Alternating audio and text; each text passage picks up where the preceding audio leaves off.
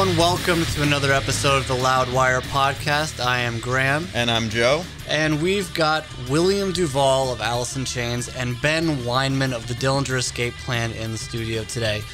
Both in the new band, Giraffe Tongue Orchestra. The new album, Broken Lines, September 23rd. Now, I'm such a huge fan of both of these guys, so actually having them in is like an honor for me, and I've never met either of these dudes before. So just to be able to talk with them, I'm super happy about. We're going to be doing Rocket versus Writer, and today's topic is going to be the term supergroup. Is it overused? Should it be used at all? They'll take a side. Joe will take a side. We'll see what happens there. It's the Loudwire Podcast. Strap in. And strap on.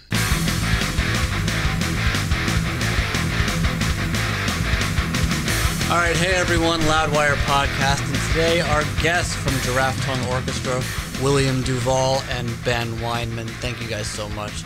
Such a big fan of both of you. So, thank you again. So, the new band, Giraffe Tongue Orchestra, one thing I'm really interested in learning about is your two roles in the band, because coming from Alice in Chains, William, it's Jerry Cantrell, of course, the driving creative force behind that, although I do love Phantom Limb, which you have a songwriting credit on. Yeah. And then, Ben, you've been the main creative force of Dillinger Escape Plan for like 2 decades. So when it comes to this band, how did you find yourself settling into your, I guess, creative duties? Well, I mean, I've been the driving force of every band I've been in except Alice, so it's a natural role for me. And you know, with something like this where you've got, you know, sort of two people who are used to occupying these positions, but have very distinct, you know, sort of separation of powers, I guess, if we could say it like that. You know, like there's division of labor here that's so clear cut as to make it really easy and really harmonious. And like when they sent me the music, when, you know, that they had been working on, Brent and Ben, with Thomas and Pete, it was like my one of my challenges was to not change anything that they'd sent, not try to rearrange anything, not try to, you know, so you can take this and redo it like 3 times instead of 4 or 5 times, you know, and just to do what was there, but within those parameters have complete sort of dominion over what's going to be said, you know. And so it worked out really well, man. Like, I didn't ask them to change a thing, they didn't ask me to change a thing, and here we are, you know. So you'd say really the biggest thing is not infringing on each other's respective roles. Yeah, I mean, as much as possible, just let people be who they are, you know. That's why we're here, that's why we came together. Mm-hmm. You know. Yeah, I mean, that was the thing I was most impressed with, is that he really took a body of work that was completed musically and made it work with, you know, it was enjoyable to get all of that hard work back with a new level of creation on top of it, which glued it all together in a way that I hadn't necessarily even envisioned it. So that's really nice. I think, as William says, we kind of occupy different spaces of expertise, or not expertise, but, you know, we do our things, you know. You know what each person does best. We do our things, and we do it well. So, so that works out well, and yeah. Yeah, so this band, I mean, you've got members of Dillinger Escape Plan, Alice in Chains, Mastodon, the Mars Volta. On paper, it sounds like this could be the weirdest band that's ever existed. Like, when it comes to the music that you guys could potentially produce. But again, you guys went smooth and soulful and nice. And, you know, what do you think the reaction is going to be? And is what you accomplished what you really set out to do, or was there any expectations? Well, I think we all took ourselves out of our comfort zones in a way. You know what I mean? Yeah. So it's like, you know, comparatively to a Dillinger record, you may consider it smooth or like, you know, less dense. And compared to an Alice in Chains record, there's a lot of acrobatics Sure. going on musically that he wouldn't normally be singing over in Alice in Chains. And I think that's the beauty of it. It's where all of that meets in the middle that creates something completely different than any of our bands. And that was the goal. That's the goal of any project that you're doing outside of your something you've already done, is to learn from each other, push each other in different directions, and create something original that also respects each person's style. Yeah, and then in essence, the answer to your question, were the goals accomplished? Absolutely. And the first bit of your question, remind me what that was again. You had a Oh, it was that basically this could have been the weirdest band possible. Do you think fans are going to be surprised? What's the reaction been is what you asked. And the reaction so far has been fantastic. Great. Fantastic. And we're just so happy about it. Great. Of course, Alice in Chains did a gigantic opening slot with Guns N' Roses earlier this year. I mean, basically the tour of the century, and you guys got to open. Can you tell me what that experience was like, and what was that crowd like? Because I feel like that's probably going to be the most impassioned group of people that you can possibly play music for. It was really good. I mean, big audiences are nothing new to us. We've done a lot of festivals and we've done stadiums and stuff before, but this was special because of who it was we were playing with and the whole sense of event around it. Yeah. I mean, it's rare, especially in this country, that an American rock band can create this kind of fervor and do that kind of business, where the rock show becomes almost like the sporting event, like it's like every night those guys are playing the Super Bowl essentially. And so that's amazing. So it's an honor just to be a part of something like that at that scale and for this reason.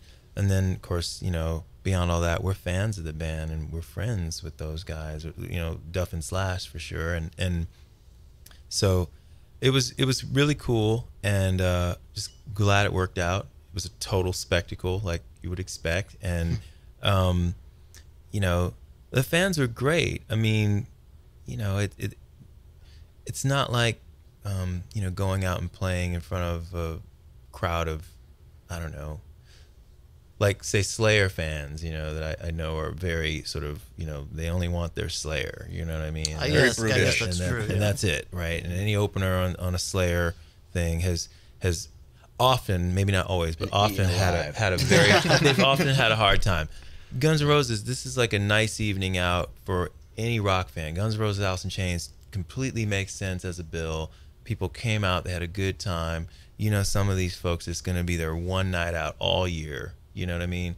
Some of these folks have been waiting. I think you were describing like you took your mom to see it. Yeah, I saw them over the weekend at MetLife. I took my mom, and like you said, like a sporting event. I mean, people were tailgating for hours. Yeah. And I feel like they captured a moment in time that's been lost, at least in America, like you were saying. It's headliner, opener, stadium. I never got to experience this kind of huge phenomenon, sensation. It's like, you're dying to see this band just like they were in, 1989. You don't really know who these guys are, and it's just like the electricity just couldn't have been higher. Yeah, it's awesome, and it's like it's increasingly rare, as I said, and like it's increasingly rare all over the world. But yeah, in America, it's kind of unheard of, So I'm just really glad we got to do it.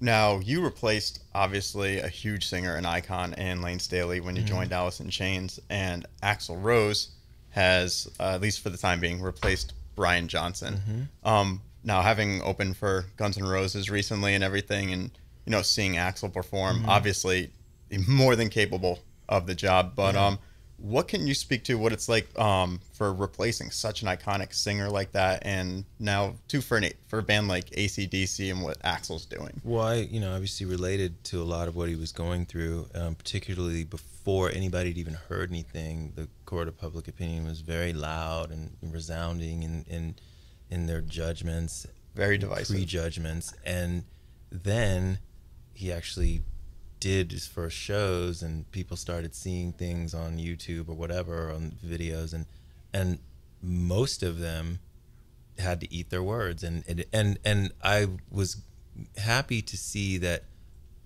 a lot of the people were willing to say so in public. Like, I was wrong. You know what I mean? Like, That was you don't me get that a before lot. it was, I mean, I'm talking about Axl now. I mean, you know, and AC/DC, and he and I were joking about it because it's like, I was like, yeah, man, it was really cool to see you like shut all these people up. You know, it was really nice, you know, and I know a tiny bit about that, but I mean, you know, it's cool, man. I mean, look, it's at the end of the day, it's bands are just these, like I've said before, they're just these fragile organisms, and you know, I can understand to some degree. I understand both sides of a position on a particular band, but when you get something that just works, it works. And when you look at somebody like Axl, it works. I mean, it just does to me. I get it. It's not Brian Johnson, but it, you know, and neither one of them are Bon Scott. But in terms of vocal range and stuff, and in terms of like attitude, like there are not many more like people who can conjure the pissed off quality that Axl Rose can, man. No. You know what I mean? He's working some stuff out in those songs, right? That we all know from GNR. And so it's only natural that when he's going to get to be in like his favorite band, AC/DC, he's not going to mess around. He knows what the chatter is going to be, and he's going to do everything in his power to shut everybody the fuck up. And so I just dug it from that perspective. Again, from my own personal experience, it's very much a similar thing. It's like, well, you can say what you want, man, but I'm coming at you, period. End of story, you know? And I'll do it every night. And there's going to be no stopping me, period. So it's like, I get it, you know? And I liked seeing him walk that gauntlet and do it so well. It was awesome. Yeah, he really took it in stride, and he did not care. He's like, I'm singing in my favorite band, and I know I can kill this. Well, not to mention, he's only got GNR to go back to. Yeah, it's a pretty good fallback plan. Yeah. Doing the biggest tour of the last like 25 years. Right. It's like, you know what? No, day job's not so bad. You know. My fallback's going back to being an elementary school janitor. So That's true. That's what he did before this. Elementary school janitor. they all need a metalhead janitor. Or is that two?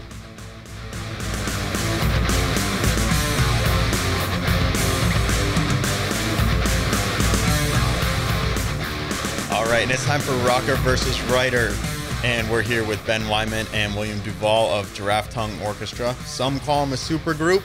Some people think the term's overused. We're going to see what they think. They're going to be taking the side of that the supergroup is an overused term. And as the writer who uses the word supergroup pretty frequently, I'm going to be defending it here. It's a compliment, really, Right. but the only thing bad about it is that it creates expectations.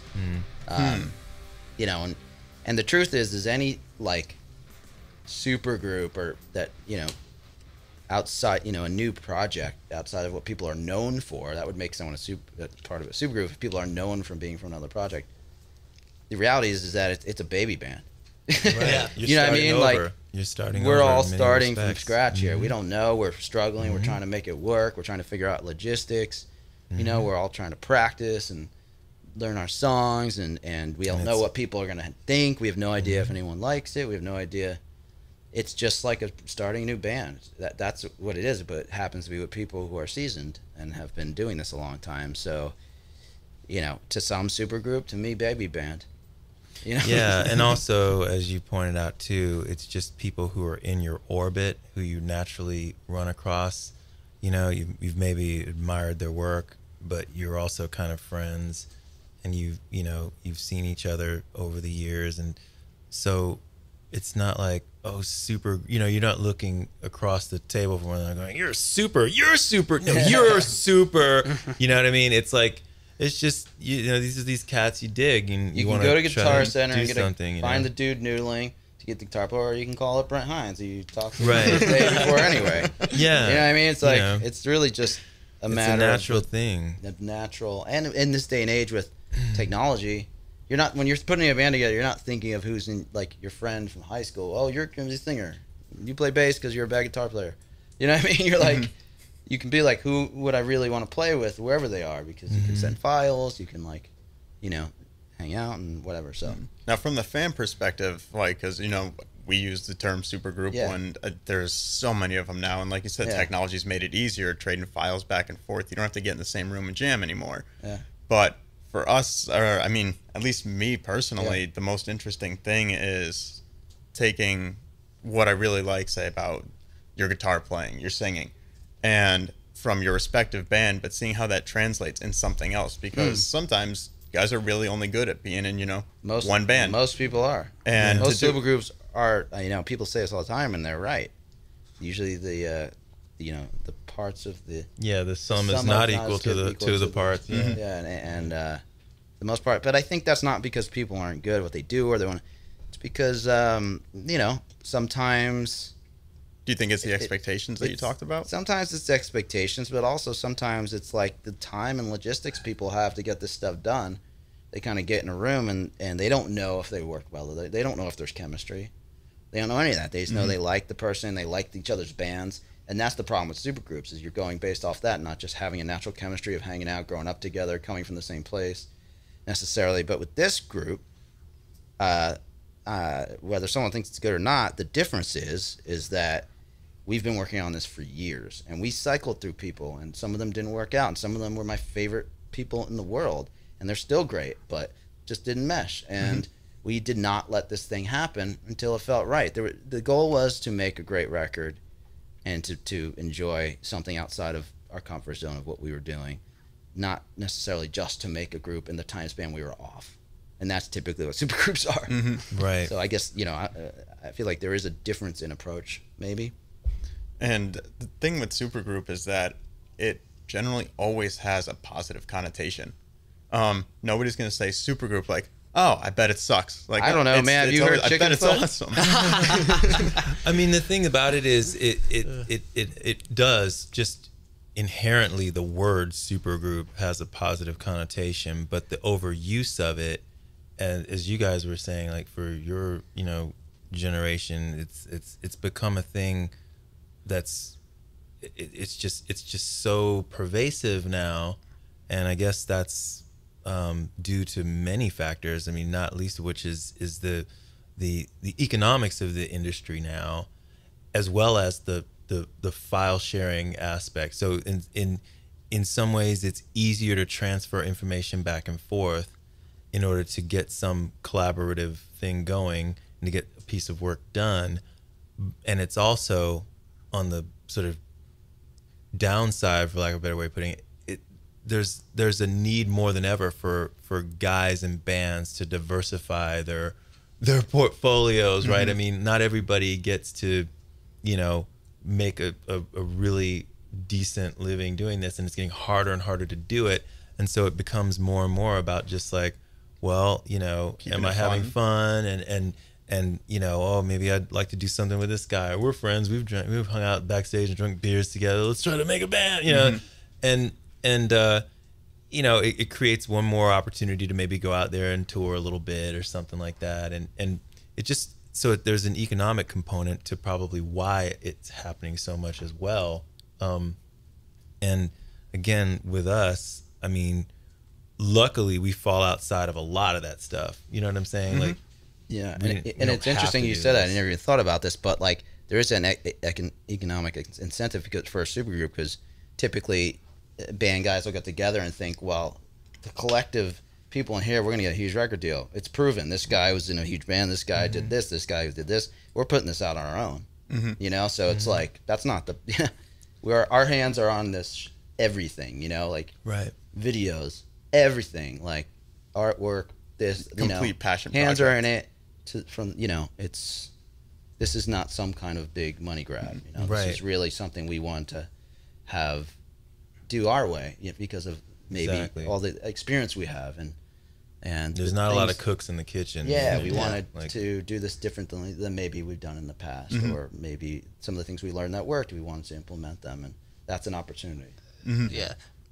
Did you guys ever see the show Supergroup on VH1? Yes, that was with Evan Seinfeld. Oh and my Ted God! Nugent, And Ted, Scott Ian, and Jason Bonham, and Sebastian Bach. Bach. My Savage God! Animal. If that show, if that show did not kill the name supergroup, you're right. Forever. That As really you're saying, did. the sum of all the parts did not work. That was really just embarrassing. It really was embarrassing. That was a car crash, but I'm glad they filmed it. Although we could have a reality show. Dude, We could. We Brent Hines probably could. reality Yeah, show. him on his I own. would kill really. for that. Yeah, I'm pretty much been doing Facebook Live things, just because because he's around. just yeah. everything. Now we got Thomas Pridgeon over at the studio, and I'm sure it's gonna be a laugh a minute. it's craziness. Oh, Now, you said really working out of your comfort zone in the group. Do you think anything with the increased accessibility to so much music has diversified tastes, made people more eclectic, and that's why we're seeing so many more, I guess, quote-unquote supergroups, is that people want to now delve into these things because it's so readily available? I mean, I think the problem is, I guess the advantage of a supergroup is that people kind of can identify it based on the sum of the people who have maybe been rose above the noise, because right now there's so much out there. There's no kind of quality control. Back in the day, I was always mad as a young music fan that we had to listen to what was given to us by the major labels, and that was it. We didn't know, and luckily, in some of those, I was coming up through high school, it was bands like Alice in Chains and Soundgarden. They were good bands, but there was this kind of like club of you had to really dive and do the work to find other things, and I did, and that's how I got into underground punk and metal and stuff like that. But now it's almost the opposite. Like, there's no gatekeeper, and there's no quality control, and there's so much noise. That word noise, but it really is. There's so much sensory overload that nobody knows what's good, what's bad. Everything's on playlists, so most kids don't know what a band is. They just know the song. It's like song after song after song, and a genre that's been recommended because you like this song. They don't know who it is. They don't know the name. They're like, I just like that song, and that song. So if a supergroup is one more opportunity for it to be like, oh, that's the band with that guy and that guy and that guy, at least it's some kind of like starting point of like, okay, at least I know they know what they're doing. Don't know if I like it, but I'm going to check it out. You know what I mean? Yeah. And I think using the term supergroup too could initially pull in a lot of people. They see the word supergroup and they automatically go, "Oh, I gotta see who's in this." hate it. Totally. But yeah, one weird thing about supergroups, a lot of people do tend to dislike the term, and that's kind of unique to music because in, like, say, the comic book world, people love the stuff. I was because thinking it's about it, like yeah, you got Superer, the better. You got the Avengers, the Justice League, the Super Friends, and everyone like that. Everyone goes nuts. Well, I guess the problem is not the word; it's the fact that so many of them suck. So many of the superheroes. So if you don't want to like be associated with supergroups, it's because like a lot of them blow, So but the word has no problem, Would you prefer that the word be applied after people listen to the album and they go like, wow, that This really gets did the sound supergroup stamp of approval. That's interesting. No, I just don't think it should automatically. No, I don't think. I think it's not a good or bad term, but unfortunately, more have been not a success. So that's true. I guess you automatically have an association with negativity when you hear that word. The word in itself doesn't mean anything bad to me. But like, you think of Sebastian Bach and Evan Seinfeld and like the son of Bonham or something like Jason Bonham. They knew what they were doing when they made all those phone doing calls. drugs and out Oh, dude. trying to make a song together. Do you remember the band name? What? Oh, dude. Please tell me. It was horrible. It was Damocracy. That's right. Damocracy. So yeah, a lot of people when they think supergroup, they think Democracies never work. No, they don't think Cream. They think Democracy. Yeah, that's Cream. unfortunate. That's a supergroup. There you go. That's a legit supergroup. I mean, My that favorite was the first coining of the term, I believe, too. I think you're right. Yeah. Was Cream. I think around like Blind Faith too. I love that band. Blind Faith was the sort of apex of it, I guess. For them, but yeah, Cream was dubbed a supergroup. That was the first term the first usage I recall. Yeah, I think the moral of the story is if you want to do a super group, get Eric Clapton in your band, or he'll do it properly. If you want your wife to get banged, Eric Clapton in your band. get the Clapton page, of today. God, yes. Brent Hines and Brent Ben Hines? Yeah, the Weinman clap. and the clap. I don't even. God, what that guy must have going on down there. Oh, come on! In this day and age, come on! You can eat. We've all that got stuff. everything, don't we? Come on. Just me? Brent Hines is a pirate, man. Oh, man, yeah. He can eat cancer and shit it out. Yeah, Done. He's the greatest. He's just super. Don't worry about it. You could take his blood and it's like X-Men. You can cure you of everything. Yeah, it's gonna be him and cockroaches, Yeah. right? He's been through it all. That would be the reality TV show, is Brent Hines in a post-apocalyptic wasteland by himself. Oh wow. Oh, please. There All it right. is. I don't know if that would work out. That's. I guess.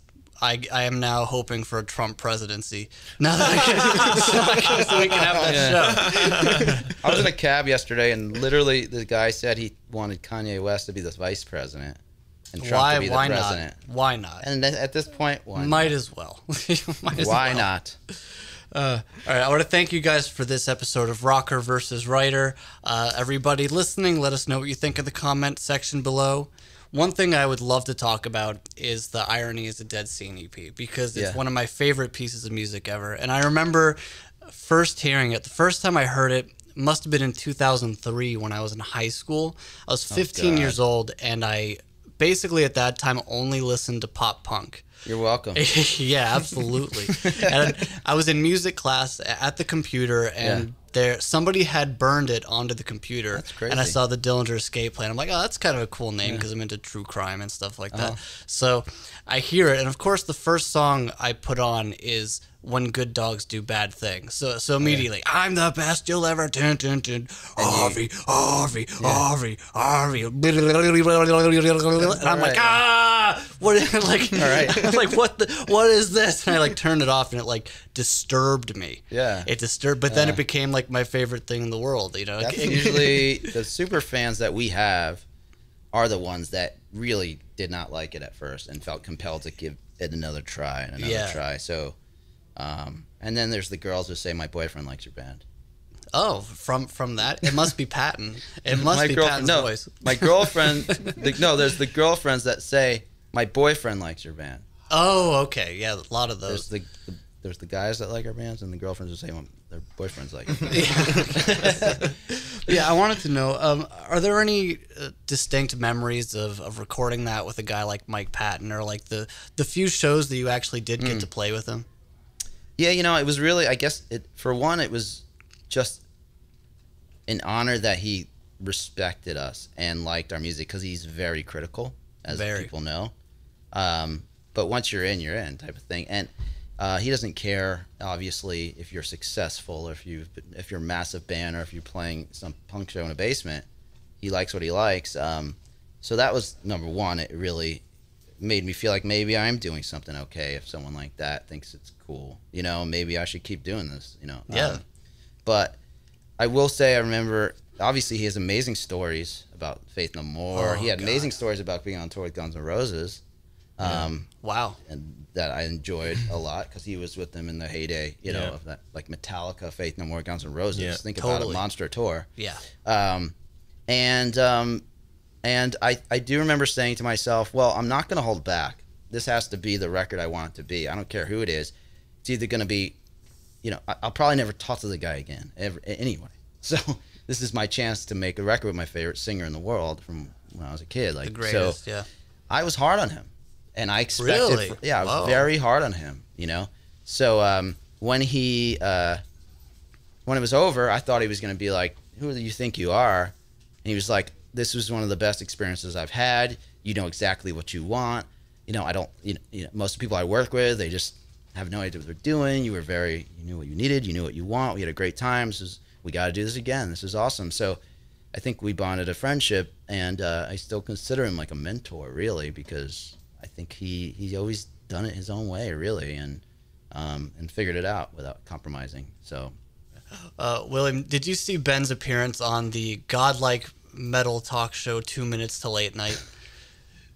Because No, I I didn't. swear that is probably one of the greatest things that not enough people have seen. Okay, I'll is make on sure. the It was 2 the- minutes it to was late sure night. to It was in. the pilot. It was the first. pilot? We kind of, Dude, first time that thing ever existed. it was so excellent. I really hope they end up making more of those. And you gonna went look that up. into a pop girl band's practice space. I've heard about You this. heard? Oh, you heard about this? Yeah, auditioning as their new guitarist, and just started. It was like, okay, I think I can jam to this, and just started playing like Dillinger riffs. And it Yeah, was you told me absolutely about great. this, but I haven't actually Yeah, seen it it. was fun. What I'm can you gonna have to tell play me catch up. about that? Being in that room with those chicks. I was nervous actually. I was totally nervous because they were totally judging me but it was fun. I don't know. It was great. It was yeah. pretty cool because like if I didn't get it, I'm okay. Like Axel, Yeah. And it's cool I wasn't because trying to get audition for my like. No, not. and it's but- cool because like if you try to explain what you do in Dillinger, Yeah. they're never gonna get it. Right. So might as well just have Well, fun now they and keep jokes on now them. they keep texting me asking me to like come on stage with them and play. Really? With them. I'm like, no, I'm busy. Oh man, what's But- what's their band name? Let's give them a plug at least. Do you remember? Celeste and the something. Whatever, Celeste. screw her name them. was- yeah. If you were to name it, what would you name it? I asked What if would it could be like Ben. Celeste and the Benny Bens. Listen I to think. Ben. Yeah, Celeste yeah, and yeah. the Bens, yeah. They're like, But, you just stepped in the room, dude. Yeah, but they were cool. I mean, like it was interesting because they had this, like, drummer from like, I don't know, she's from like Colombia who just Oh. came here, and like again just answered the ad, and she was shredding, and she's like a star in Colombia. She's on TV, and she's like all these- Really? Damn. Damn.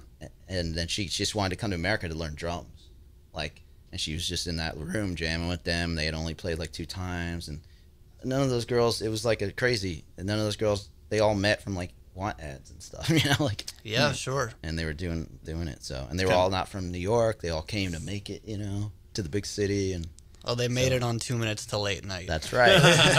And it was excellent. Yeah. All right, last one for you guys. We put out a list recently of bands in our opinion who we thought have never made a bad album, and both Alice in Chains and Dillinger Escape Plan and Mastodon Mastodon. were all on that list. Cool. So coming, Sounds like a supergroup. yeah. Sounds like a might wanna supergroup think needs about to that. have. Yeah, right?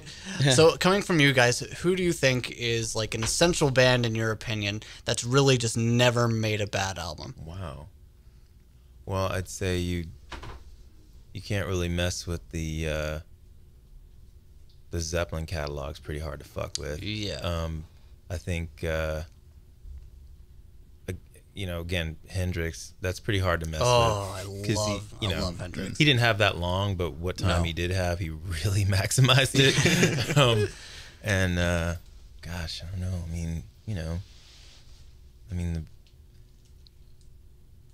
Sabbath has a lot of good records. I mean, like it's an extraordinary amount of records. I mean, I can't speak to the Sure. entire Yeah. catalog, but There's a couple to clunkers. get 6 or 7 in a row, Yeah, the first 6. like it's like okay, that's and especially living how they were living and Oh, putting man. out 1 or 2 albums a year. Yeah. It's pretty remarkable. yeah, cocaine.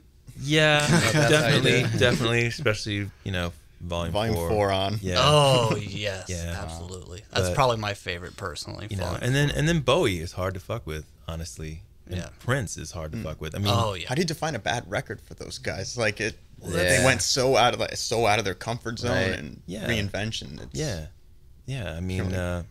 they were just they put their work before everything else, and you really see it. You really see it. You feel it. What about you, Ben? I would the Beatles. Oh, hey, I mean, how you doing? Let's Right? just be obvious. Boom. I mean, I enjoyed every Nine Inch Nails record, even the instrumental one. Even I got something really amazing out of those. I loved them. I don't know if I would say Bowie. I'm a massive Bowie fan because I didn't enjoy. I loved the last record. It like changed my life Black in Star? a way. Yeah. But there were some moments that weren't as inspiring to me. Sure. But overall, again, like Black Sabbath, like overall, but as a overall, career, I'm just insane, saying you overall. know. Yeah. And Like I would take his record. I would take it. And I would take his batting average. I'd take and, that shit. And again, like I'd take like Prince's worst album, you know, any day to like most people's best. So exactly. I get it. Yeah. Cool. All right. We want to thank you guys so much for coming in. We appreciate your time so much. Giraffe Tongue Orchestra, the new album Broken Lines is in stores September 23. Take a listen to it.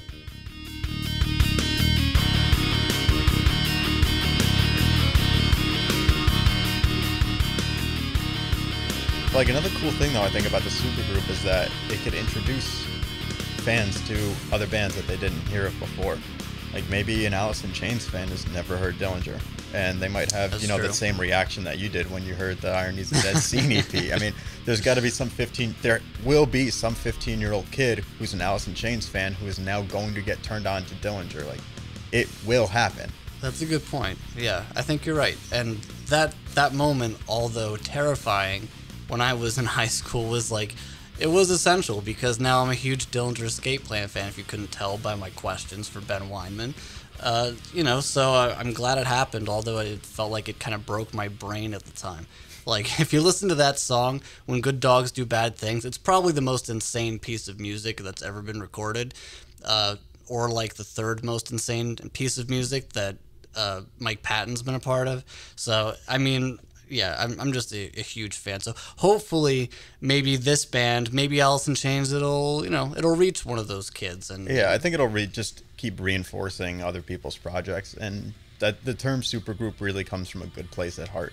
Yeah, I think it does. Well, that's the Loudwire Podcast, everyone. Thank you so much for tuning in. Follow me on Twitter at GrahamWire. Joe still does not have a Twitter. It's not going to happen. He doesn't want your Twitter followers. Nope. I actually looked up Thrones of Blood the other day because that's what you said your was Twitter was. It wasn't. No? No, it Okay. wasn't. So don't follow that I use it guy. for a lot of stuff. No, go ahead, follow him. He could probably use the follow followers. that guy and start talking to him about how the podcast is great or crap.